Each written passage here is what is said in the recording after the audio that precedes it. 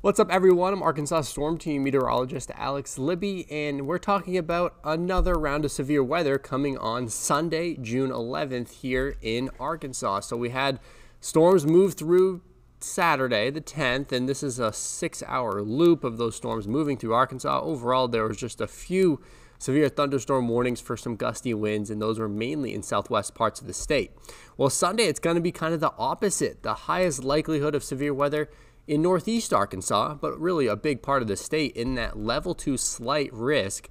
And in that yellow shaded area, you have a slightly better chance of seeing some damaging winds, some hail, and even a brief tornado cannot be ruled out. In the green shaded area, you're still under the risk for severe weather.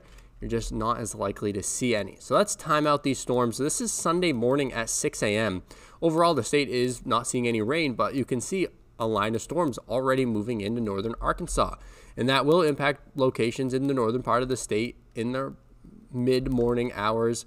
And those storms expected and forecasted to weaken before they make it into central Arkansas. But that doesn't mean we're over it. We're going to see a few more areas of pop-up showers and storms Sunday afternoon, a little bit further south and east.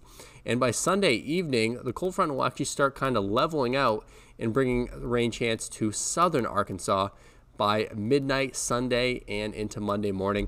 Everything should be all wrapped up by Monday morning. Again, with these storms, the main risk is going to be damaging wind gusts. There's also a small risk for some hail, maybe an inch in diameter. With this round, which is different than Saturday, so Saturday's round, it was really just damaging wind. We did see some small hail, but damaging wind was the main threat.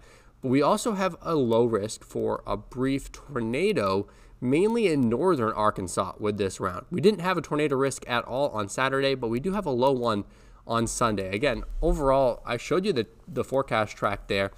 There's not going to be a ton of storms, but what there are could be strong, and that means you need to be weather aware. Download the Arkansas Storm Team app so you can have the latest alerts. You can also track the storms on the radar, and you can also track the storms in the future. There's a forecast track on our app. Download the app so you can be weather aware Sunday afternoon.